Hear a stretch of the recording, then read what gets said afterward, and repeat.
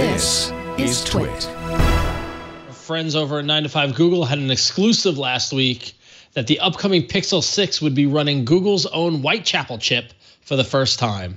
The report was by Kyle Bradshaw, and it mentions documentation that was previewed, as I clicked away, that proves the news, and is codenamed GS101, which could stand for Google Silicon, who knows, and it's aiming for a fall release for Raven and Oriole, the code names for the Pixel 5a, 5G, and the Pixel 6.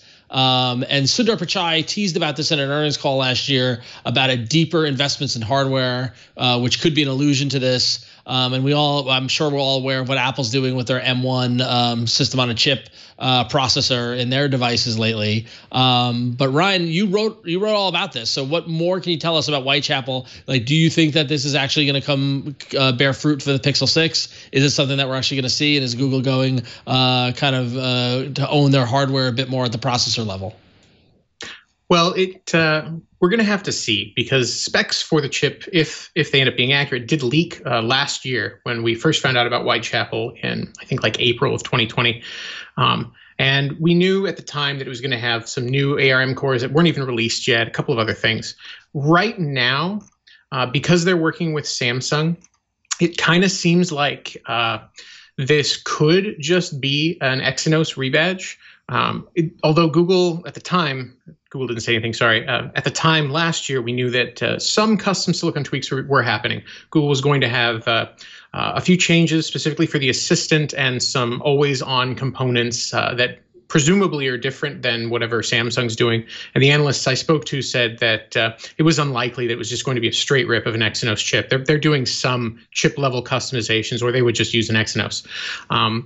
But I do think we are in for a bit of a surprise, and maybe not quite what we're expecting. Because my biggest expectation going forward is that, whenever we hear about custom silicon designs from companies like Qualcomm or Apple, we hear about these leapfrogging improvements, big benefits and big gains. I'm not sure we're going to get that here. Because there's no custom core. So far as we know, if the information that's leaked so far is accurate, these are just ARM reference designs on top of whatever base Google's building. So think more high-end MediaTek, low flagship, high 700 series or low 800 series Qualcomm. Is that smart? Considering, taking a look at what Google has done this last iteration with the Pixel 5 being more like a top mid-ranger, let's say, or mid to high mid-ranger. Kind of sounds like from what you're saying, Whitechapel is kind of following in that direction, saying, okay, well, the Pixel 6 is probably going to be in that general range as well. It's just going to be based on a system on a chip that Google had a hand in building, not necessarily an upgrade. Like, is that smart of Google at this stage when it already kind of has some challenges in creating devices that are going to capture the imaginations of a lot of people? I like Pixel devices, but really the Pixel users are a pretty small minority in total Android ownership. Is that problematic? Yeah, it is. Yeah. So it could be a good move. It depends on how many units Google's able to sell. And historically, Pixels don't sell very well.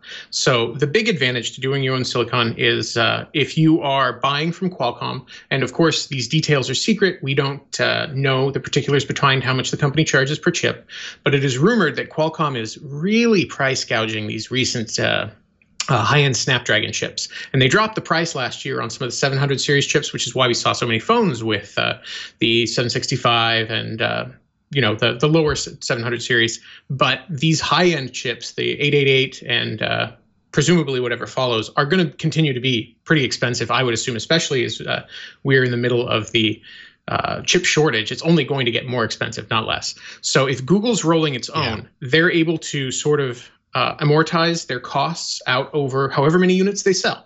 So if it takes them a ton of money to develop this, but it ends up working out to just a couple bucks per unit, they save a ton compared to buying from Qualcomm.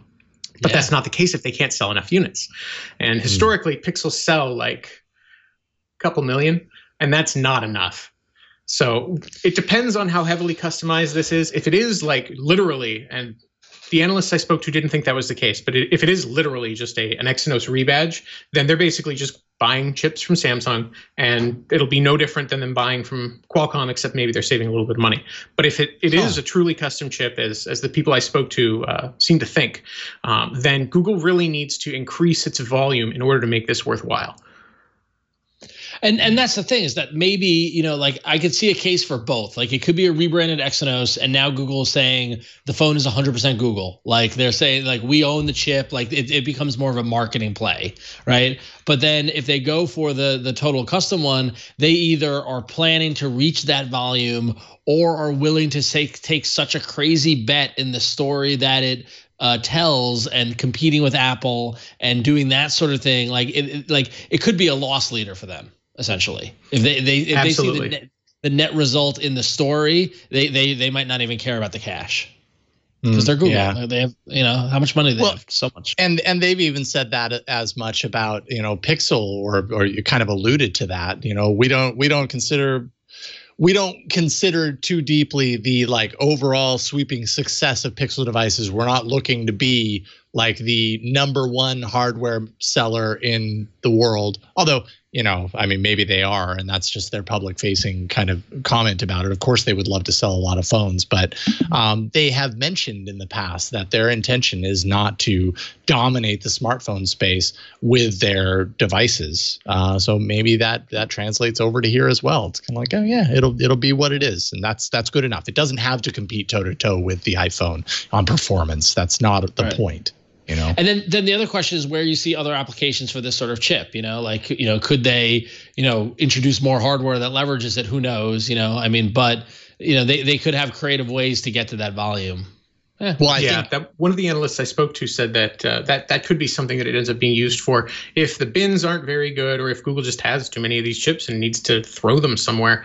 They could disable the big cores and toss them in something else. The smaller ARM cores that are in it are kind of similar to like what's in the Chromecast with Google TV. We could see Chromecast running GS101, but who knows? Yeah. Well, if you just have a ton of chips sitting in a warehouse, you figure out, put them in everything, put them in the watches, put them in the Chromecast, put them in. Right? Like what was the Moto wearable that ended up with the chip that was in the Galaxy Nexus? Yep. Yeah. I forget. Yeah, no, but that was one of them. Yeah, this could be the same thing. So. Yeah. I think some of the news that I've heard or read about this also mentions Chromebooks as well. So definitely a little bit of Chromebooks.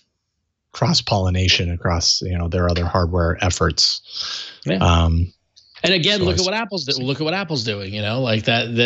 They're taking that investment and applying it across their hardware. So yeah. And this could just be the beginning as far as that's concerned.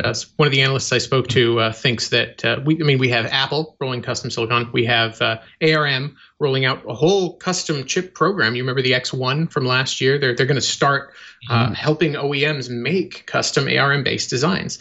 I think the days of single chip companies like Intel and to a lesser degree Qualcomm may be over soon.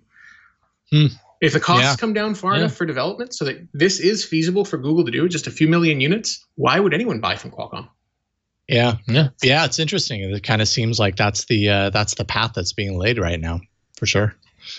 Yeah. Modems are still a problem, but right. Yeah. Even Apple hasn't been able to make a modem yet, but I can make a modem. What's wrong with you, Apple? I make modems in my sleep. I got this sweet 2400 baud that fits in my backpack. So I roll old school. I'm more a 300 bauder myself for my phone. Who needs every text message that comes through? It's like all my text messages are sent via Z modem protocol. So yeah. Ooh, that was a deep cut right there. That was a deep cut for all you BBS nerds out there in the 90s with me. So